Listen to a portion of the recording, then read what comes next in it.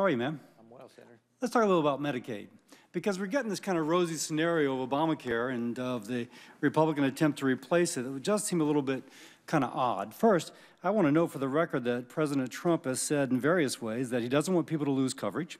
He actually would like to cover as many people as under Obamacare, wishes to take care of those with pre-existing conditions, and to do it without mandates and to lower cost. Those will be your marching orders. Fair statement? Absolutely. Now let's go to you and I. We talked at a previous meeting. We've both worked in public hospitals for the uninsured and for the poorly insured, folks like Medicaid. Now, let's just talk a little bit about Medicaid. Why would we see patients on Medicaid at a hospital for the uninsured?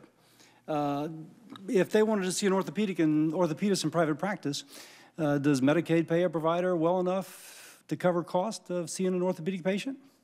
Oftentimes it does not, and in fact, as you well know, and as mentioned before, 1 out of 3 physicians who ought to be able to see Medicaid patients in this nation do not take any Medicaid patients, and there's a reason for that, whether it's reimbursement or whether it's hassle factor or whether it's regulations or the like.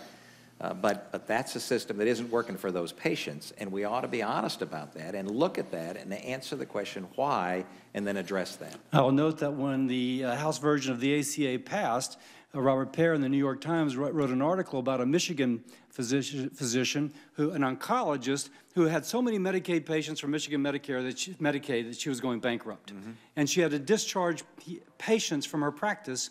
Now, the ranking member said we can't have alternative facts. I agree with that.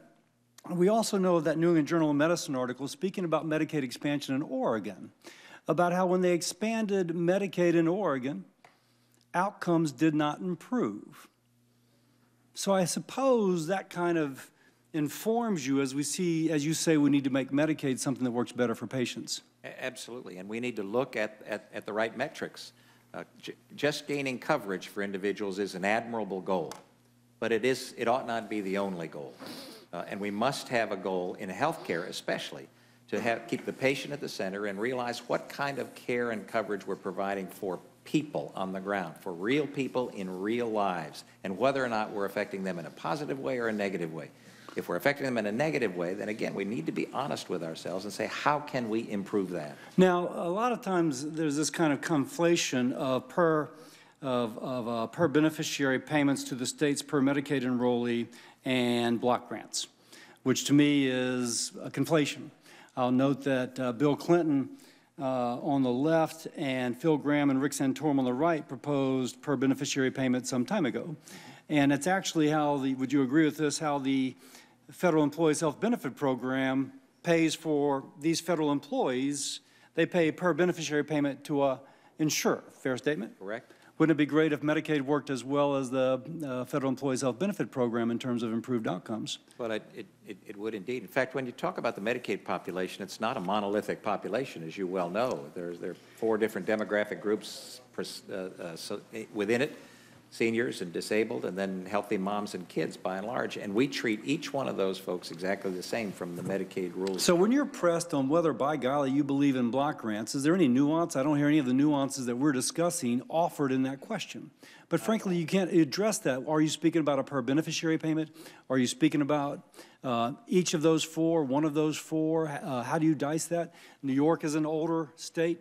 Demographically, Utah is a very young state. Fair statement? Absolutely, and those are the things that I think we tend not to look at because they're more difficult to measure. They're more difficult to look at. But when we're talking about people's lives, when we're talking about people's health care, then it's imperative that we do the extra work that needs to be done to determine whether or not, yes, indeed, the public policy that we're putting forward is going to help you and not harm you. Now, let me ask, because there's also some criticism of your proposal about health savings accounts. I love them because they activate the patient. I think we're both familiar with the Healthy Indiana plan, where on a waiver, they gave folks of lower income health savings accounts and had better outcomes, decreased ER usage. Any comment on that? Just that when people do engage in their health care, they tend to demand more, they tend to demand better services, and individuals that have greater opportunity for choices of who they see, where they're treated, when they're treated, and the like, have greater opportunity to gain better health care. So going back to not wanting to have alternative facts, if we contrast the experience in Healthy Indiana with the experience in Oregon, where a National Bureau of Economic Research, I think if I get that acronym correct, published in the New England Journal of Medicine, found no difference in outcomes in those who were fulfilled through a Medicaid expansion program in Oregon. Contrast that absence of good effect, if you will, in outcomes, with that in which Indiana attempted to engage patients to become activated in their own care. ER usage actually fell, but outcomes improved. I think in our world of standard facts, I kind of like your position. Thanks for bringing a nuanced, informed view to the healthcare reform debate. Dr. Price? Thanks, Senator. Senator Grassley. Two statements before I ask a couple.